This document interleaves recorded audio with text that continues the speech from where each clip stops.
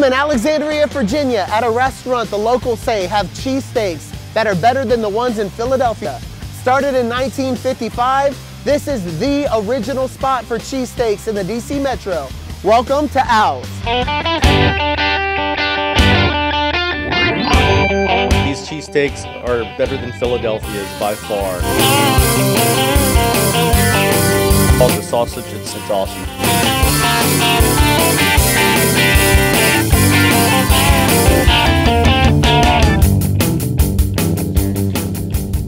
So how does a cheesesteak joint open in 1955 in Alexandria? It was originally opened by Al Martino, who was a former boxer from my understanding, and he owned it for 10 years. It's from Philly, so he brought the Philly cheesesteak here. Now how did you guys get involved in it? We were longtime customers. John Severson was the second owner, who was a previous employee of Al Martino's, and he owned it for 53 years. And my husband always joked with him about, you know, hey John, when you're ready to sell, let me know. Yeah. And unfortunately, we lost John in 2015 to cancer. So you guys came in, he showed you all the secrets.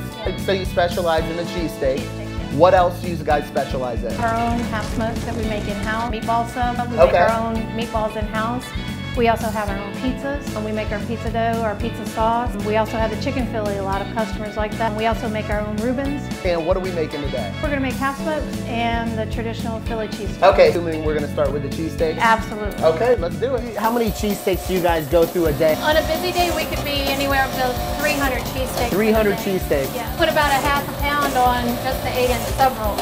Oh wow. So you go through 150-ish pounds of meat a day sometimes? Yes, pretty much. Man, that's a lot. So this is a really good ribeye here. Not too much fat on it. Just a little bit. You want that to give it a little bit of flavor, a little bit of juice.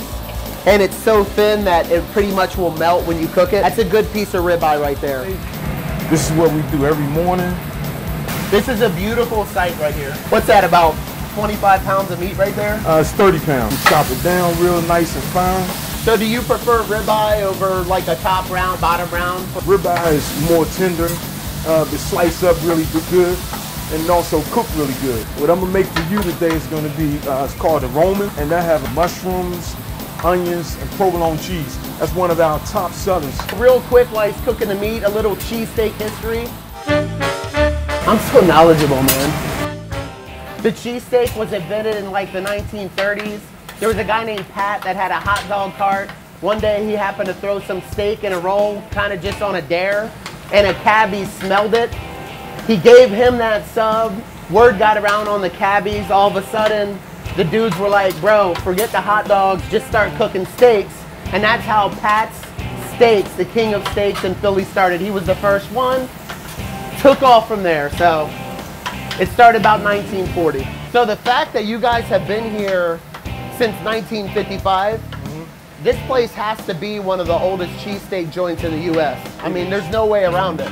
They didn't even start putting cheese on the cheesesteak till like the late 40s. You definitely lived. This dude definitely, good God. Is that from doing cheesesteaks? Dude's got like 20-inch guns. How many cheesesteaks you eat a day, man?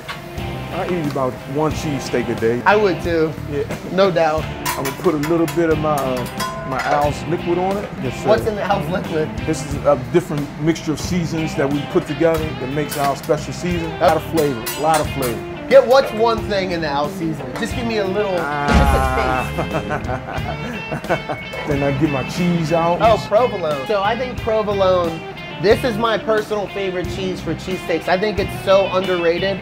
Everyone likes the white American and the Whiz, which I like too. But the flavor of the provolone really works on a cheesesteak. Then I come over to my mushrooms. I take a little of my onions already cooked up. Crisp them up a little bit. I don't want anything on mine, man. I want to keep it legit Philly, just meat, cheese, onions, and mushrooms. Okay. Melt my cheese a little more. So this is the one you eat every day? Yes, sir. Love it. You ever switch it up? Nah. Your onions nice and sauteed, mixed together with your mushrooms. I don't know why more people don't like mushrooms on the cheesesteak, man. Gives the steak a better flavor, I think. Yeah, it does. It does. Hand me that roll, sir. Hey, that's a nice roll. This is chewy, fresh. Feels like it holds the steak juice in there nicely. Load it up, sir.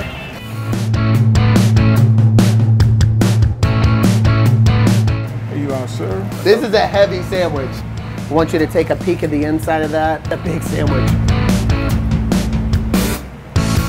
So as soon as you bite into this thing, you get hit with this awesome ribeye. This is a very high quality ribeye. You can tell just by the taste and the texture. And then with the provolone cheese on top, like I was saying, it gives it a good salty flavor that mixes very well with the meat.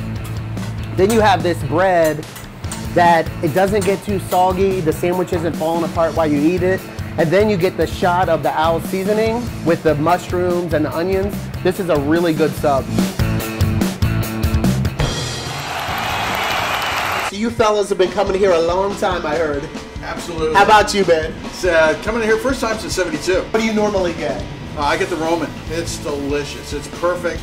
Delicious, and I know what you used to work here? Yes, every time I come back in here, it's like coming home. So you've never been to Al's? First time here. What do you think of the cheesesteak? It was great. It was great. The steak, the bread, the cheese, you name it, it's in there. You've been coming since 1994. That's a long time. What do you normally get? I always order the cheesesteak. It's really good. You make everyone get it? Oh yeah. Yeah, steak and cheeses are great here. The bread is what makes it. So now we're doing the half smoke. Absolutely. We're gonna start off with pork butt. We're gonna slice it into 1-inch strips, grind it up into a fine grind, and then we'll add the seasonings, put it in the casings, and get it on the smoker. Smoke it. I cannot believe you guys make these in-house. We already got the 1-inch slices, so Right. she's putting them in the grinder right now. Yeah. For a half smoke, do you want it more coarse than a hot dog? Yeah, a little Okay. more. You want it to have some texture. Sure. So for those that don't know, a half smoke is actually a sausage. I don't think a lot of people know that. Right. So some half smokes are half beef and half pork. Right. And that's kind of how they got the name half smoke, I think. Exactly. But ours is 100% pork. 100% pork. More fat, more flavor. Yes. That's Absolutely. what I thought. Yeah. What kind of season are we starting with? Non-fat milk base. And there's some seasonings including garlic and pepper. Can't tell you what the rest of it is.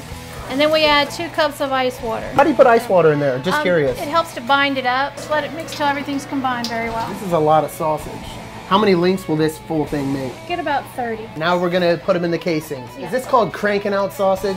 Yeah. All right, this is my first time. I got a bum right arm. I'm gonna do my best. Here we go. Man, I went the wrong way. Go All right, right here we way go. now. Rookie. I am good at this though. Oh, that is so Just keep cool. on going. It'll Keep feed cranking. itself. Yep. And once I tell you to stop, you just go backwards. Okay? That way it stops the flow of the sausage. Got it. Okay, back up. Little reverse. We're going to tie them off into appropriate lengths. Oh, and that is then so we're going to put them awesome. in the smoker. This is fun. Easy. Just I might buy one of start these for my here. house. Yeah. Oh, so you're so good. You just eyeball it, huh? Pretty much eyeball it. We're all tied off here? Yep. All right, now we're gonna go throw them in the smoker? Yep. All right, let's go. So let's go. It hasn't rained in like a month, but of course the day I film it's raining. Now we're going to put them in our well-seasoned smoker. It's about 225 degrees for about an hour. They're done and ready to come out of the smoker. Beautiful. Those have a really nice color to them. Nice russet. We'll go ahead and take them inside and finish them off on the grill. So the dogs have rested for what, 15 minutes or so? Now you throw it on the grill. Just going to put it on our bun with the mustard, top it off with some chili. So is this chili made in-house too? Yes, it is. It's actually made with our ribeye as well. Yum. So that's ribeye chili. Absolutely. You know that's gonna be good. A little bit of onions on there, and there you go. Oh, final product. Yeah. Get a close-up of that bad boy. All right, here we go.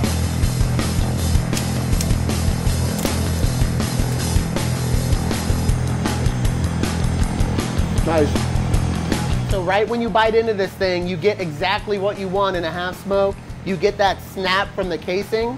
Then you get a blast of some garlic, some salt, and the perfect seasonings that you get in this thing. I really like the fact that it's on this big sub roll, because with the chili and the size of this thing, on a little roll it'd be a freaking mess. So DC created the half smoke. This one in Alexandria does the job. Good stuff. Normally I get the steak and cheese, but today I went with the half smoke and the chili. It's not spicy, just right. I really like the steak and pepper. It's delicious. So you three grew up right down the street. What do you normally get? I get the meatball and cheese. It used to be called a Fillmore. Why'd they change the name? I do not know. How about you? Pizza steak. I've been having it for 40 years. How about you, sir? Pizza steak is great.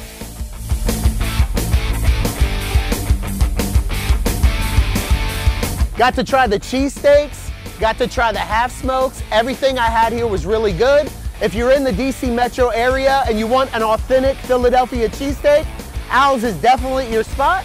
Thanks for watching the show, and I'll see you on the next one. Peace.